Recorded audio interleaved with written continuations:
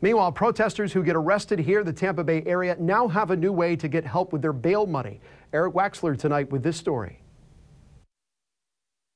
The recent protests around Tampa Bay have included many arrests, but St. Petersburg attorney Michele Rayner says a good number of those people have protested peacefully and don't belong in jail. A little heartbreaking because I think that, our country is built on the First Amendment. You have the right to protest. You have the right to share your discontent with the government. Rayner, along with the Tampa Dream Defenders, have created a local community bail fund. It's building on Orlando-based attorney Mike Morgan's program to help with bail money for nonviolent arrests. Rayner says she's also working to change a trend she's seen where protesters are being held with no bond. I have never in my 8 years of practice known of a case where someone is sitting in jail held at zero bond until first appearance for a second-degree misdemeanor, which is a very, very, very low-level criminal offense.